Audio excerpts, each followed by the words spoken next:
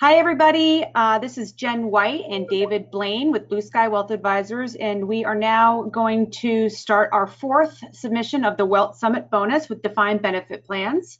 And if you have attended earlier, you realize that this has been a bonus from the Wealth Summit that was in California, and David is going to send you through the next presentation of defined benefit plans. David, are you there? Yes, Okay. yes. After the presentation, we will be addressing any one of their questions. If you can just chat them in the area on your right-hand side, you can ask any questions there, and then we'll be happy to answer them at the end of the presentation. But we just want to make sure that we can finish the presentation, so we won't be interrupting during it for questions. So go ahead and answer. We'll go ahead and answer those at the end of the presentation. All right, David, you all set?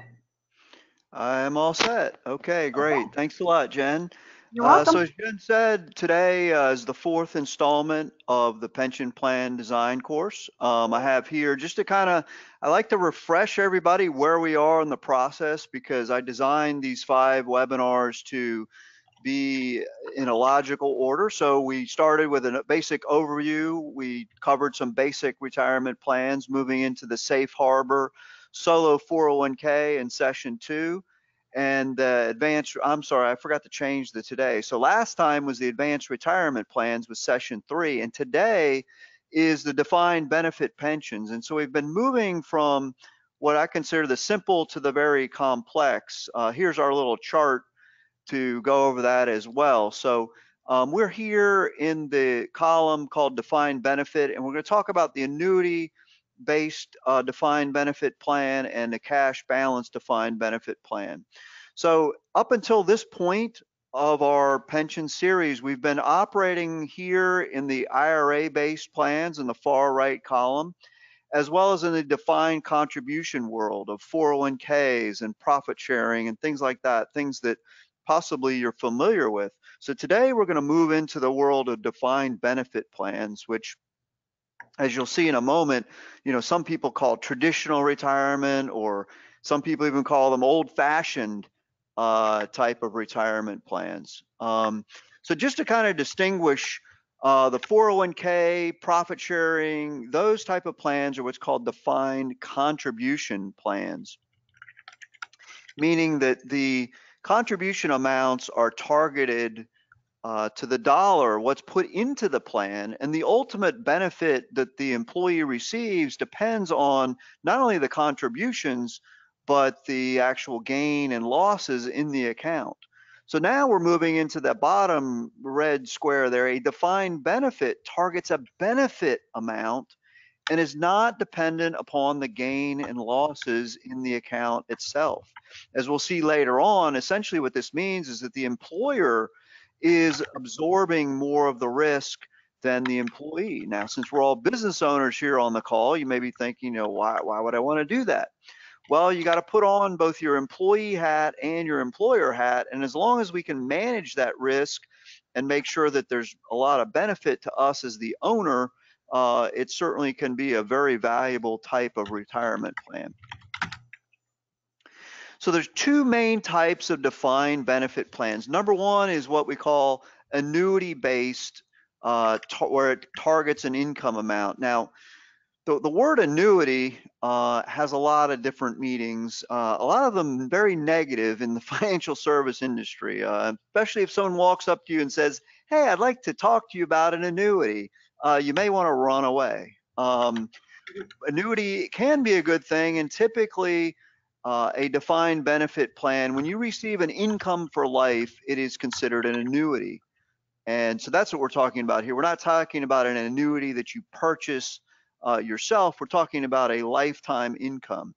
So this is where you target an income amount. It's typically guaranteed by the pension plan itself, the assets of the pension plan, and then those little initials there, the PBGC, the Pension Benefit Guarantee Corporation, is a private company. It's sort of administered by the government, the Department of Labor, but it is funded completely by companies that have pension plans, and it is there if the company goes bankrupt or the pension plan is underfunded. It's there to provide some sort of backstop of benefits. So that's the annuity-based income, where you receive an income for life based on a targeted amount. Number two is the cash balance plan, where you're targeting a cash balance, a balance in the account rather than an income stream. So let's talk about that a little bit more here. The annuity-based plan. You know, a lot of people would call this a traditional plan or an old-fashioned plan. Essentially today, the only places that offer these are governments. Federal and state governments are really the only place that still offer these.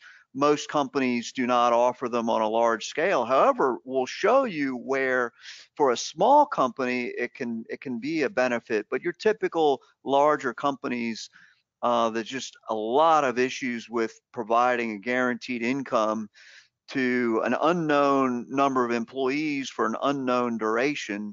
It causes a lot of problems. But anyway, so these traditional plans would have some sort of eligibility, you know, once you've worked there for, 5, 10 years. Frankly, this is one of the issues we have with the government and states is their annuity-based plans are way too generous. You know, they're offering benefits for people for working as little as 5 years. But anyway, they'll have some type of eligibility, years of service. The plan will be computed generally based on the level of pay and the number of years of service. Typically, they're going to have a number of payout options. We work with a number of clients at IBM, and oh my gosh, they have like 25 different payout options. They have, life, joint life, integrated with Social Security, period certain, lump sum. There's just numerous ways to pay it out. There's no set way, but typically most people are going to choose some sort of payment that pays them a monthly income for life. And then you also have the choice for your survivors to have them paid an income for life as well. So there are a number of options in terms of that. They do also a lot of times offer a lump sum, uh, ability to take a lump sum payout. But typically you're going to find if the plan is well run and well administered, that the lifetime income option is generally the better option for a large company. So we're going to show an example here, being a former military. I wanted to pick this, the military retirement plan. Even the governments have changed their plans over the years. This is the current U.S. military retirement plan, and not that you care to become an expert in this, but it has changed significantly over the years to where now it's based on 2% of your pay times the number of years service. So essentially, if you spend 20 years, which is the minimum to receive a benefit, you'll receive 40% of your base pay upon retirement.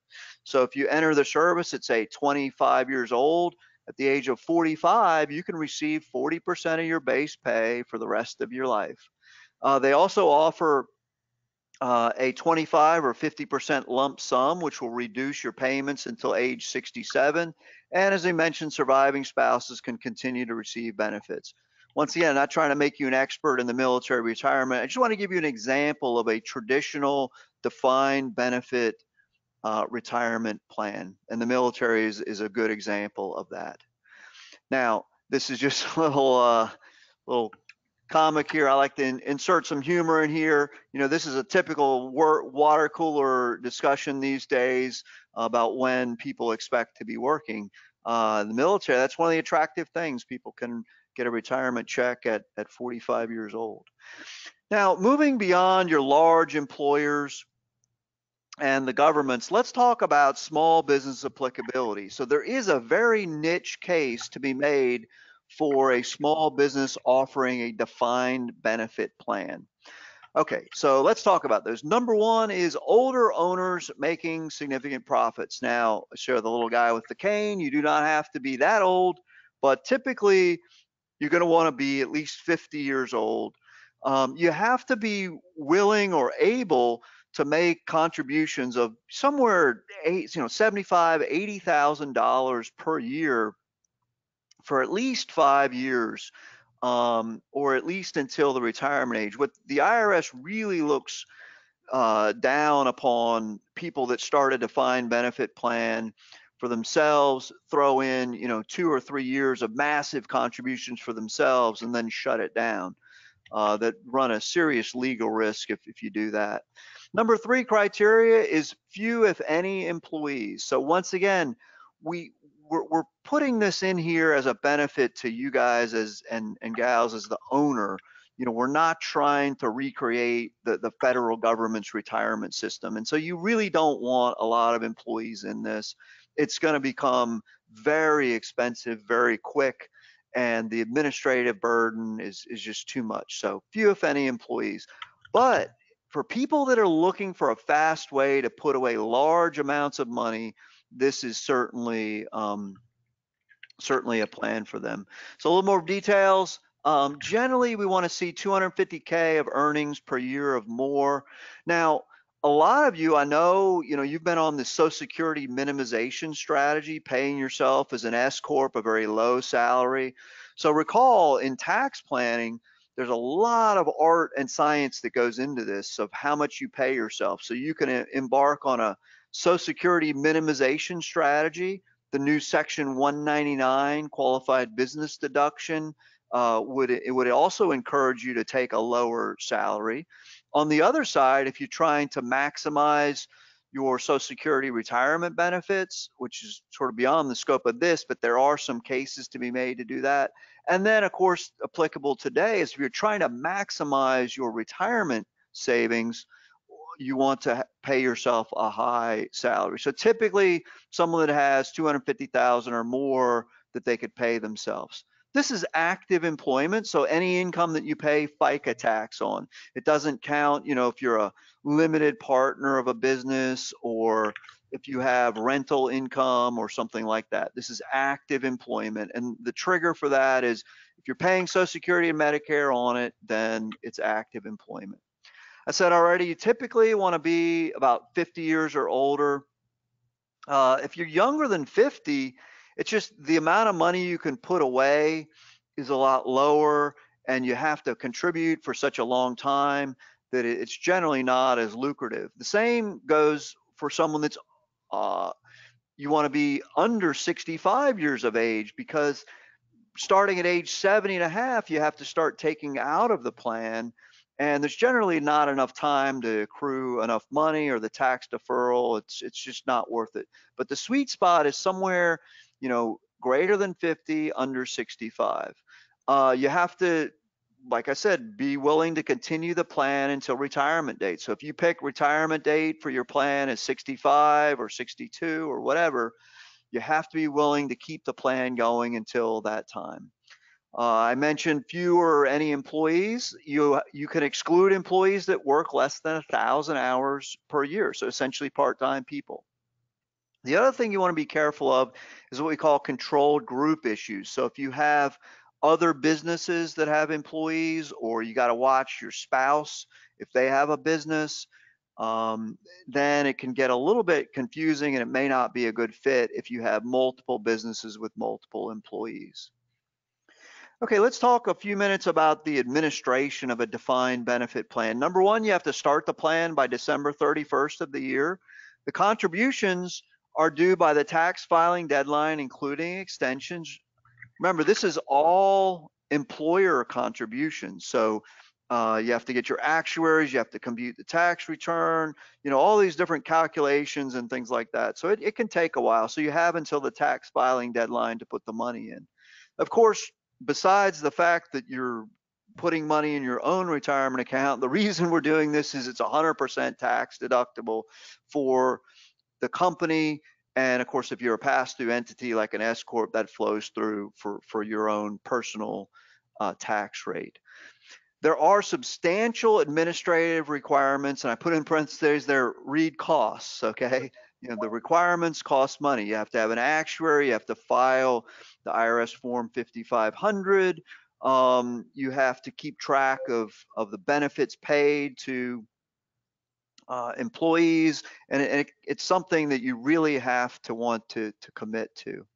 How do you get money out of these things? So number one, distributions upon retirement or termination of service. You can roll it over to an IRA.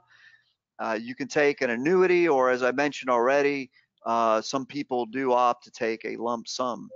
You're required to take money out after age 70 and a half, and there is a 10% early withdrawal penalty before age 59 and a half. And there are some exceptions to that. I don't want to get into too much on that today. Most of us here on the call are looking to accumulate. We're not really in the distribution phase. But suffice to say, they're very similar to withdrawing money from a regular IRA or 401k. Now let's talk about the contribution limits. So number one, these are only employer contributions. Employees do not contribute to a defined benefit plan. You have to fund it annually. This is not like profit sharing where you can decide to do it or not to do it on an annual basis. The amount does change from year to year. It's based on the computations, based on age of the participants in the plan, the compensation, as well as the targeted retirement age.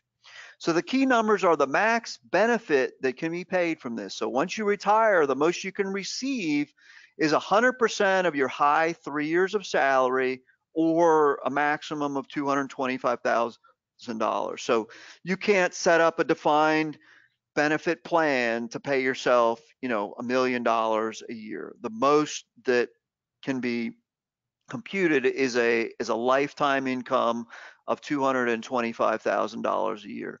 Now, there are some, I don't want to get into too many exceptions, but there are some ways around this, especially with governmental plans. You may hear, especially in California, some retirees making, 400 and some $1,000s a year. But suffice to say, for the general business defined benefit plan, plain vanilla, that is the limit. The max compensation that you can consider when computing that is $280,000 per year. So once again, if you pay yourself, $500,000 a year, only $280,000 of that is considered for computing how much you can put into the retirement plan. So just kind of a side note, if you go back to the last presentation, to maximize a 401k profit sharing, your salary is going to be somewhere in the 140,000 max range. Beyond that, only if you get into the defined benefit plan world would you want to go up to 280,000. If you're an S corp, or unless you really have to, there's no reason to pay yourself above those type of limits. Okay, so that is the traditional old-fashioned defined benefit plan. So recognizing that there were a number of drawbacks to that, and it wasn't really applicable for a lot of small businesses, there is something called a cash balance plan. A cash balance plan is in fact considered a defined benefit plan, but it's somewhat of a little bit different. If you recall, the annuity-based plan targets an income.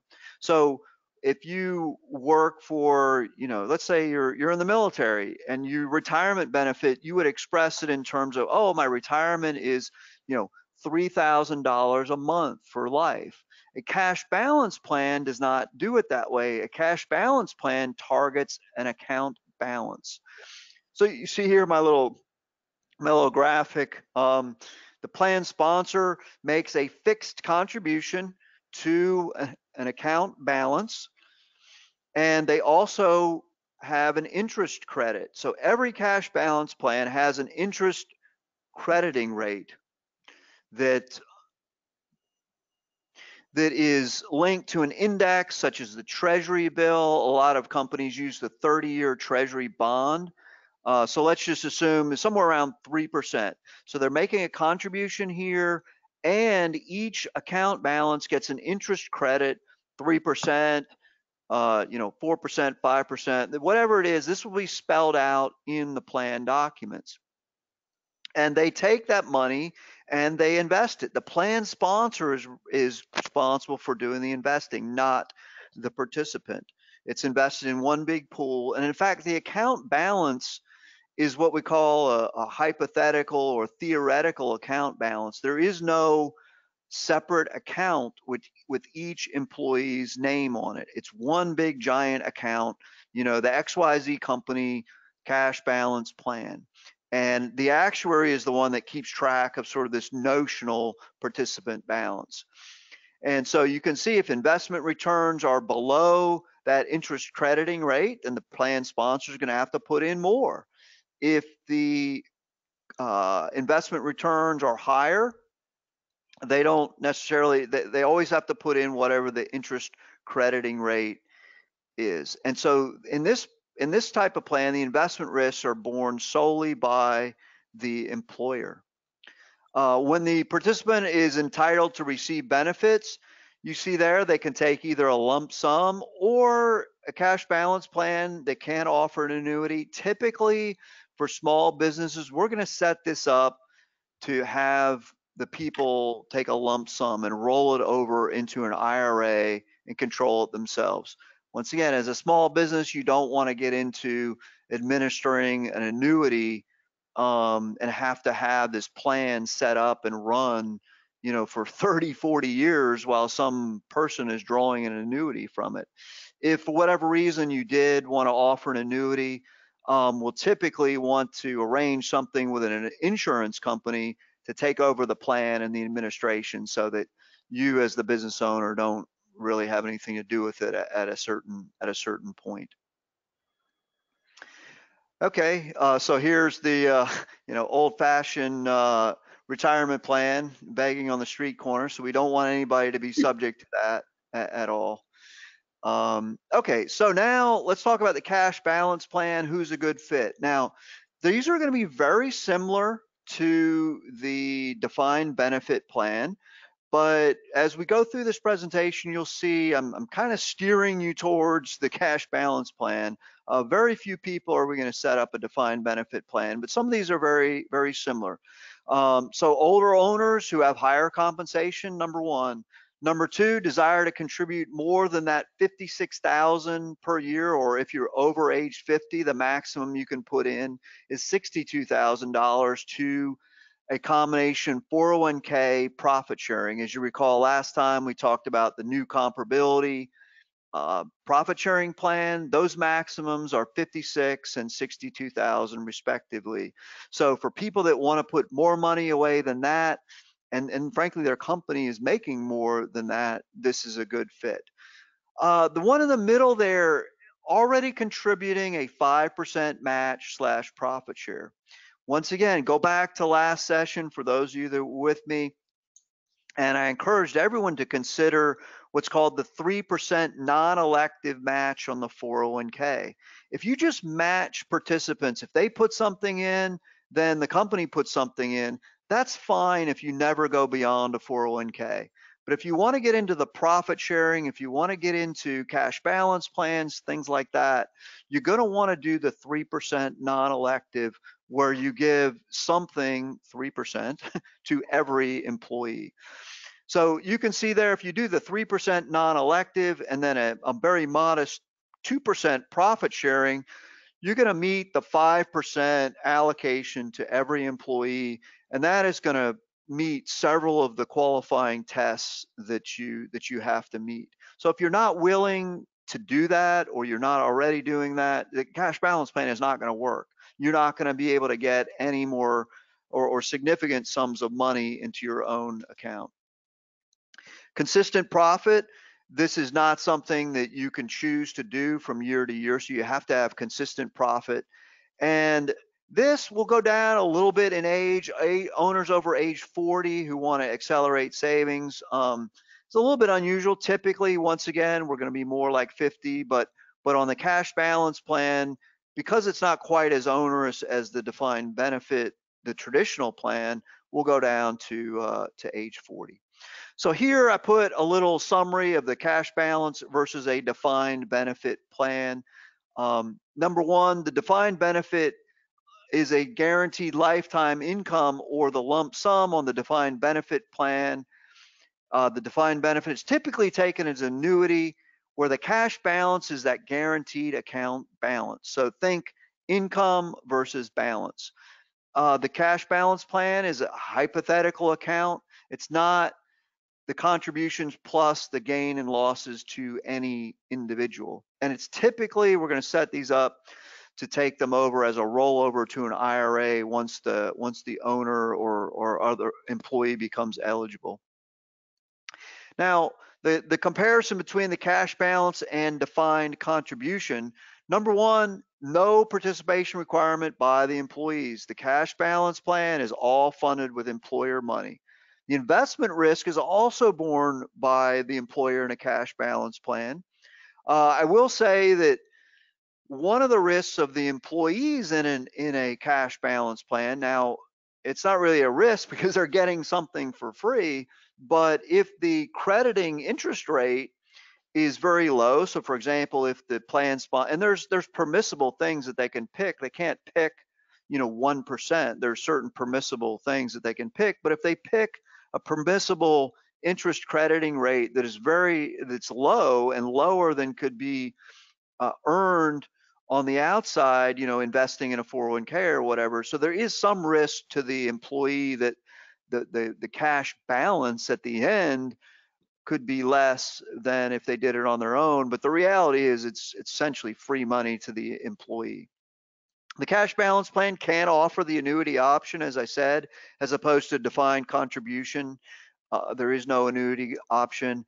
And then the cash balance plan does have the pension benefit guarantee, corp guarantee, although I put an asterisk there. I don't want to get into that. Most professional firms are not going to be subject to that. Although the premiums, I think for this year, it's only like $50 a participant per year, the premium to pay into that.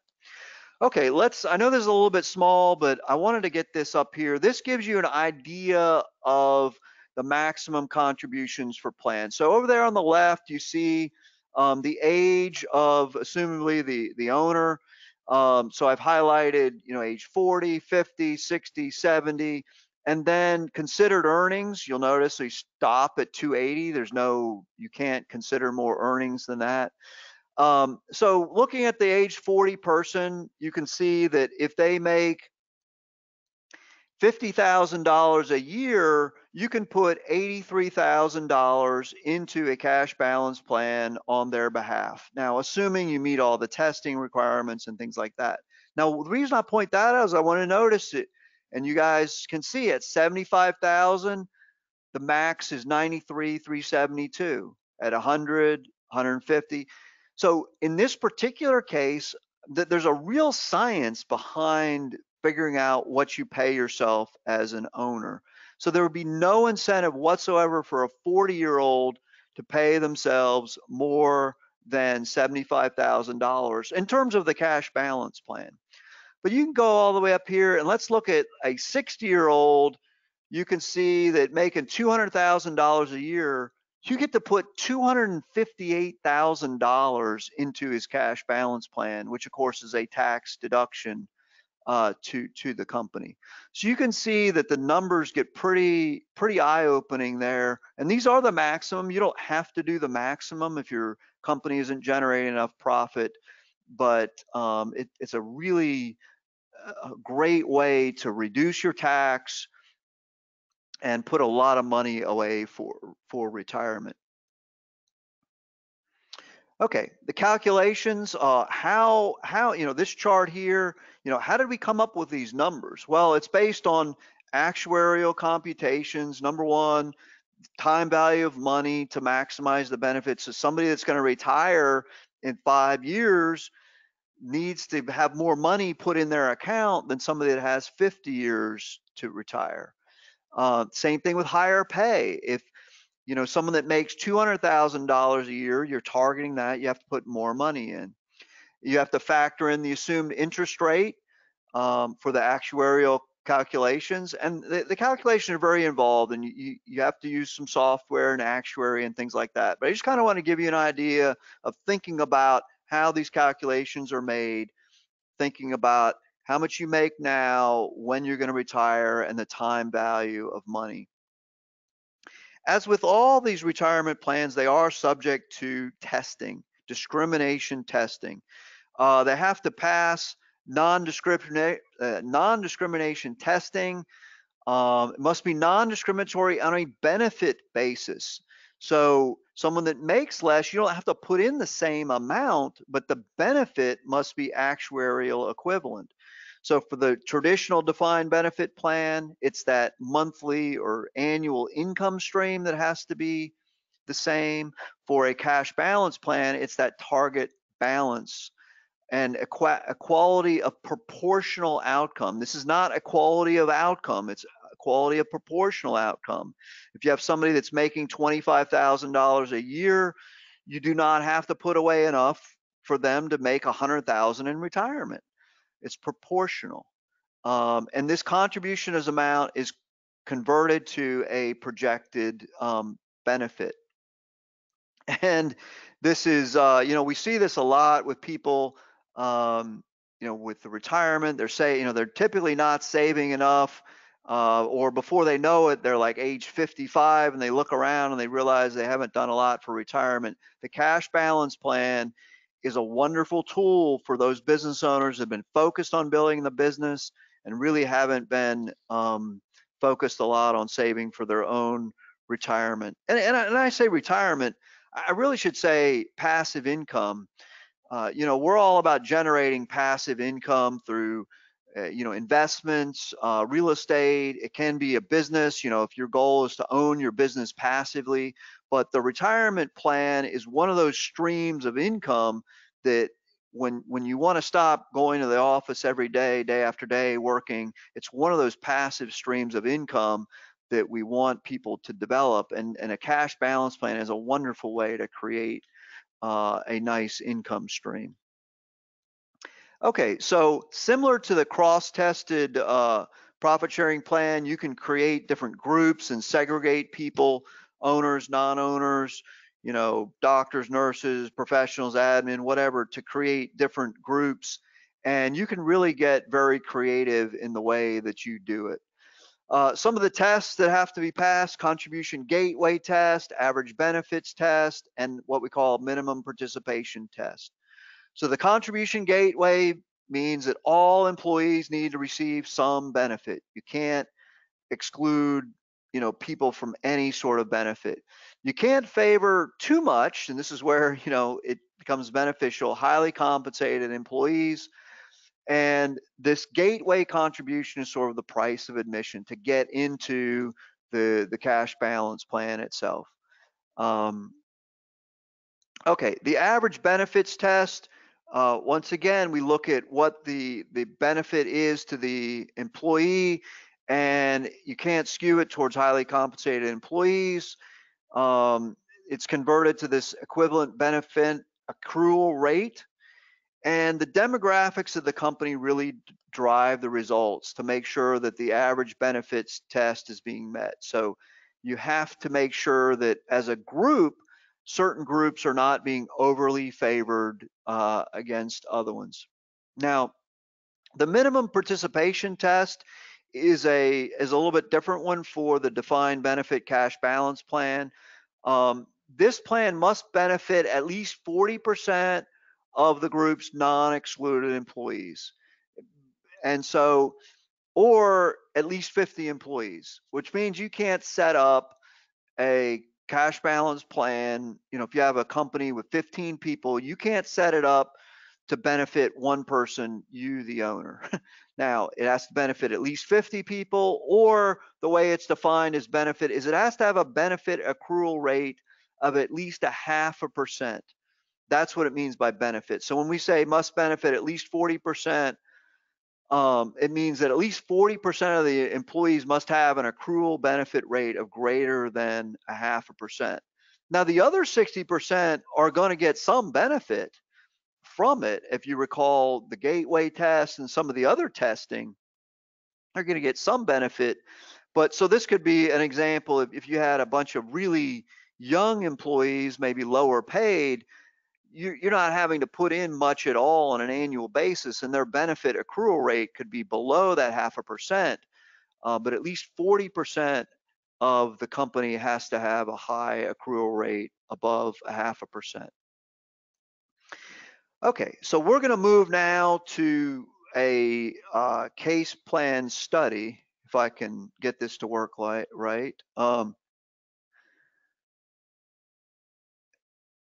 if you can, Jen, if you can let me know, make sure the cash Yep, balance plan is looks good. there. Okay, great. Um, so this is so I use software. I've used pension design software to do this, and I created this hypothetical company for 2019. Minimum age of service of 21. It's actually C or it's actually an S corp. It doesn't really matter for purposes of plan design. C versus S corp is a tax distinction. It's not a retirement plan distinction. So minimum age, minimum service of 12 months. Now this, what I'm going to show you is the real power of the cash balance plan is a cash, you can see here in the middle, retirement benefit, cash balance plus 401k plus profit sharing. I mean, this is just an amazing plan. This is the way that you can really sock away a lot of money. You could set up a standalone cash balance plan, but generally what we're going to want to do is cash balance plus 401k plus profit sharing. It gives us the most flexibility. It gives us, it allows us to pass all those tests a lot easier, and it gives us the ability to get the owners the most money. For this particular one, I did a 5% crediting rate. And then we had different classes, the owner, highly compensated employees, non-highly compensated employees, and then the non-owner, highly compensated employees. I just did 100% vesting here for this one, and some of the other assumptions. Okay, so here's a census. I had 17 employees. We got 2 owners here that are late 40s, 50, 48, 54. Their earnings, and they're both owners. And you can see the rest of the people.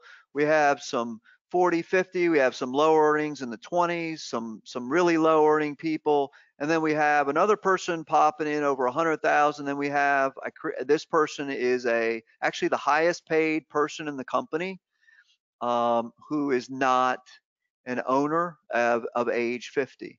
So the total earnings for this company was $943,000. Okay, so now there's a lot of information on this slide, but I want to go through and tell you. So we have here the cash balance column, the 401k deferral amount, the safe harbor. Remember, we picked the 3% non-elective and then the profit sharing, and then over here is the total contribution. So let's walk through the 2 owners. So number one, the cash balance, we wanted to target to see if 80% of the benefit could accrue to them. So you can see this owner, the 48-year-old, got about 75,000. This one about 90,000. That's on that amount of earnings. If we raise the earnings, we could get this up higher. Now I just put this together and I wanted it to pass all the testing, and I wanted to show you an example of this. This plan is what we call zero cost to the owners, and I'll show you that in a minute. But I could have tweaked it some more probably to get some more benefit out of it, but I just wanted to show you for illustrative purposes. So the greater than 50-year-old is doing 25,000 in deferral, and the under 50, 19,000. The owners you can exclude from the safe harbor 3% non-elective, which we're typically going to do. The same thing with the profit sharing is I've excluded the owners from the safe harbor and the profit sharing amount. And why is that? Is because you can get a bigger bang for the buck over here on the cash balance side typically than the profit sharing side. Everyone else is getting their 2% cash balance allocation. You can see very few people are participating in the 401k itself.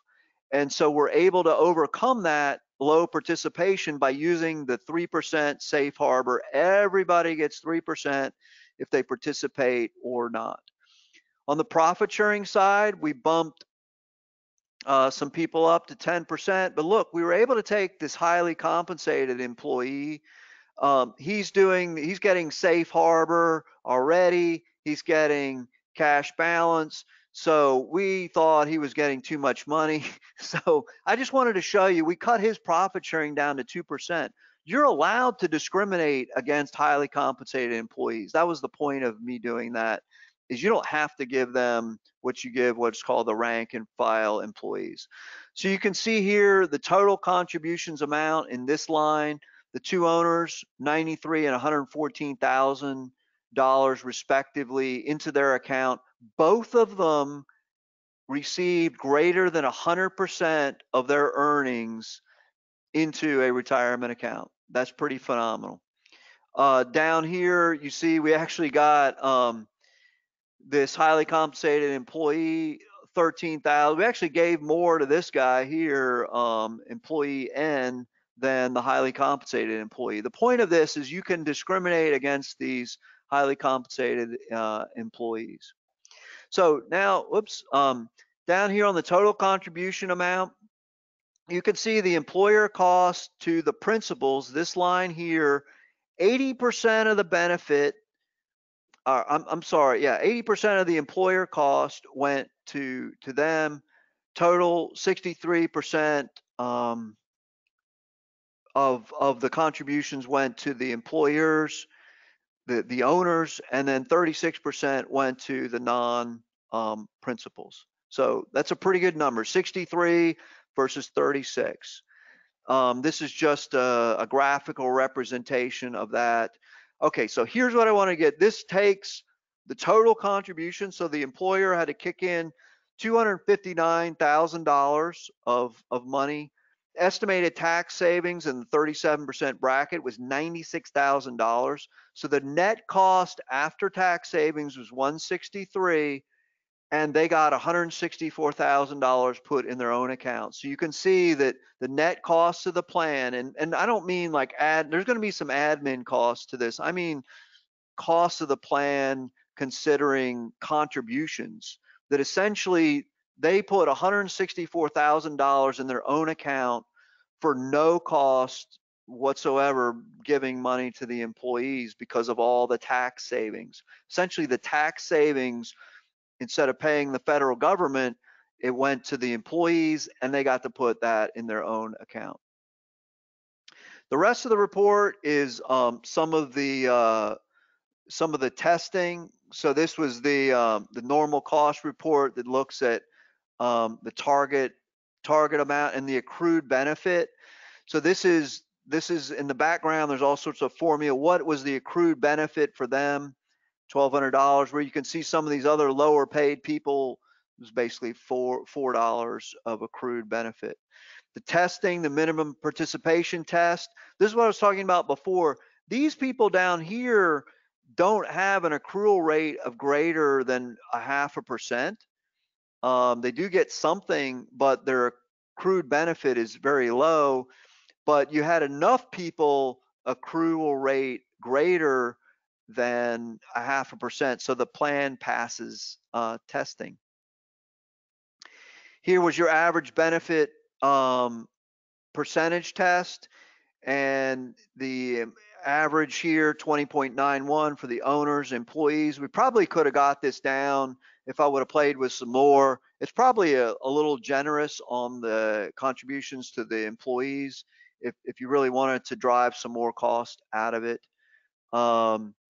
So this has to be at least 70%. The average benefit test on this is 132%. So it's way more generous than we need to be. Minimum allocation gateway testing here passes, of course, and we knew that because everyone was getting at least the 5%, the 3% non-elective, and then the 2% cash balance. So anyway, just some more testing of rate groups.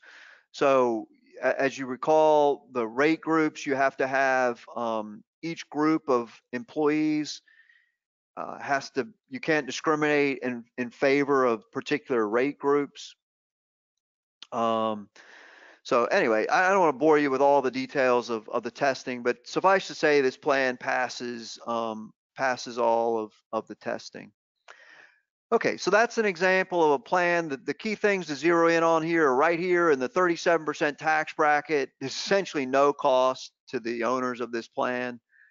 You can see in the 12% bracket, they're taking $64,000 out of their pocket essentially, And then the other thing that I wanted to emphasize was just the total benefit accrued. Each of them got over 100% of what they were paid into a retirement plan. Okay, so next time we're going to talk about non-qualified deferred compensation, which is sort of the wild west of pension plan design. There's not a lot of rules because it's non-qualified. You can do all sorts of different things, but that'll be next time. That'll be our final session. But so anyway, that's what we have for today. I'd like to open it up now for questions if we have any. You've done such a good job, David. I don't think there's any questions that they were able to even come up with. It's just been a really, really helpful and full presentation. There's nothing that anyone's been asking so far. Okay, well, we'll give a minute if anybody has anything to type into the chat box. As I mentioned already, just unless it's a really unusual circumstance, we're gonna steer people towards the cash balance plan as opposed to the traditional defined benefit plan. Our custodian that we work with every day is Charles Schwab, is for our clients. They actually offer a small business defined benefit plan that's fairly low in administrative fees, and they take care of a lot of the administrative burden. So we do have a good program that we can use, but we typically find that the flexibility and the benefits of the cash balance plan are going to be a little bit better for people. One thing to note, if you're looking at these advanced plan designs, cash balance, if you're looking to add that, or back from last session, the cross-tested profit sharing plan, make sure you're aware that your plan amendments, you're usually going to want to be done if you're going to change or add something to your plan. You usually have to notify the participants, especially if you have a safe harbor plan. A lot of people have a safe harbor 401k, so if you're going to change anything, you need to notify participants generally by October the 1st. So if you're thinking of doing something different, you're going to want to start doing it certainly by the summer. These plans can take a while to design, to set up and design. So don't wait. It's not a last minute sort of, oh my gosh, I have an extra $400,000. What do I do with it? Type of decision. This is something that you need to start. You need to start on early. If you do have any other questions, though, how about we switch to that last slide so they can go ahead and Sure. write down the information? Sure. So Yep. yeah, So we don't have any questions today. That's great. But happy to, if I see you at a conference or whatever, grab me, or if you have any questions, most of you have my email. We have our generic info at BlueSky WA email here. That of course will get to me as well. But also, we for wanted to, of anybody, course, mention that your book came out too, and we wanted to just kind of let you guys know that all of this and more is also covered in David's book, Invest in Your Life, Not Just Your Portfolio, which is available on Amazon and has had some really wonderful reviews so far. So I just wanted to let you guys know about that as well. yeah, no, thanks, Jenna. Yeah, it is out, and it's pretty good, I have to admit. In fact, I'll admit David Finkel actually wrote is one of the Dust Jacket. He wrote an endorsement for the book, so yeah. we're pretty psyched about that too. Okay, Jen, do you have the date for the next one? I don't handy, but as I said already, the last installment of this series will be on non-qualified deferred comp pension plans. Let's see. I am. Let's Well, that's all see. right. Well, Last, it'll come out yeah. by email.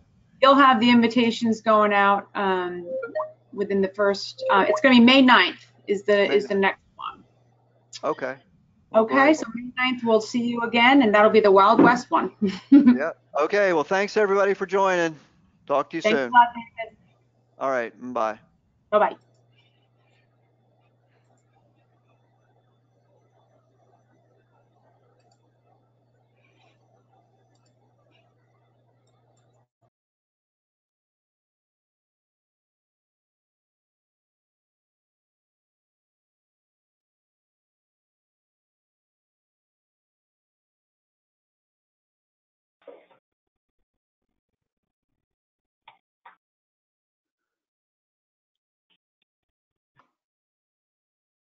Had a minute.